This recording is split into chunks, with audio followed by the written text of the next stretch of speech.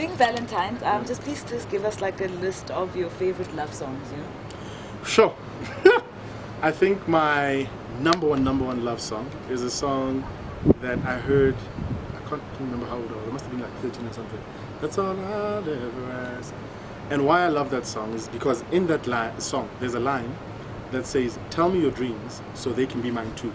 And I love that. I love the idea that if you're with somebody, it should be about that. If you're going to be in a union with somebody and have that kind of relationship, that level of relationship, it needs to be about growing. Tell me where you're going and how you're growing and how I can add to that. And also hopefully you add to my journey too. So we share a journey together, we grow as people. So that at the end of it, we hopefully leave what I call a love legacy. Like in having been with me for 5 years, a year, 5 months, whatever it might have been, there must have been something that our love gave birth to. You must have grown as a person, gotten somewhere as a person. You know what I mean? Like, so that's why I love that song. It's such a beautifully written song as well. So it's number one. Number one. What would be my second love song?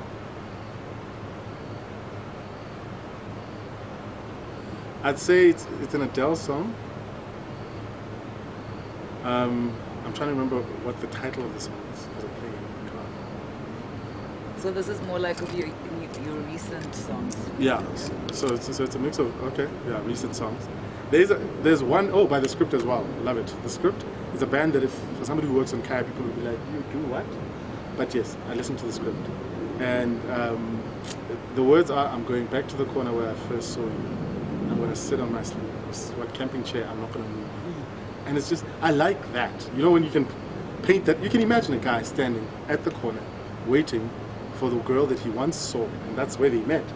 You know, and he's standing at the same exact place and hoping that she will come back again. So I find it very cute, and it's a beautifully written song again. And it's also a song where the guy allows himself to be vulnerable. Sometimes love songs we're trying too hard to be too cool. Do you get what I mean? Yes. So I like songs like that because I know that sometimes I also struggle with vulnerability. So when somebody else is expressing it, I feel it on their behalf. I'm like, okay, let me go there. What other songs would I? It's so difficult when it's just asked like that. Kenny Rogers, Dolly Parton. Any one of the songs that they sang together, the duets that they did together, it sounded beautiful. Again, they come from country music, which is very narrative. They tell beautiful stories. So I like that as well. Some of the songs, if you played it, I'd be like, yo, that song. So it's a bit difficult for me to come up with them now, but yeah. Any Johnny Gill songs, seeing that he's in the country? My. Yeah, I mean, a lot of his songs, that my one of them. You know, the funny thing about these songs is you grow up to them, or grow up with them. So you hear them playing in the background, but you never really, like, take time because you get involved. I was raised by hip-hop. Funny enough, I was raised by two, I think, genres of music, in as much as I love country music. I was raised by hip-hop, and I was raised by, I don't know where you would throw your Westlifes and the likes. Because at the time when boy bands. You know, I wasn't like openly out there with the boy bands. But I was there going, so I say a little prayer and hope my dreams will take me there, you know. So I grew up on that. I grew up on Jay-Z's music. In a funny way, he was like a fatherly figure, weird as that might sound. Because, you know, I think it's the story of us, of Africa. No, it's not the story of Africa. It's actually the story of men around the world. Sometimes we're absent fathers. A lot of the time we are. And the young people in that equation have to find their way through this life thing. And things like music and the arts are where we find our counsel. So that's how we do. One last thing, we're going to ask you, being the singer that you are, oh Lord, to just deliver us South Africa's favorite where's this going? Valentine song. Which is what exactly? Spiso. You know, and just to say, like, look, and all the songs you counted were all like American.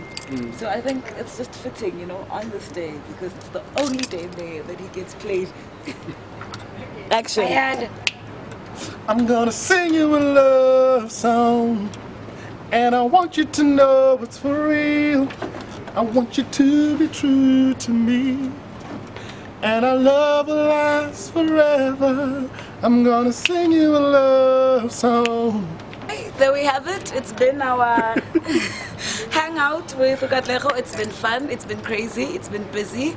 It's also been a bit nostalgic as he took us back to Sfiso's. Gotta take You gotta sing it together. One, okay, two. I'll sing the verse, you sing the chorus. Okay. Anytime now. But I found it so important that I write the song for you to remind me of the love that you truly gave to me. Oh. I'm gonna sing you a love song, and I want you to know it's for real. I want you to be true to me, and our love will last forever. Happy Valentine's Day, everybody. Take care.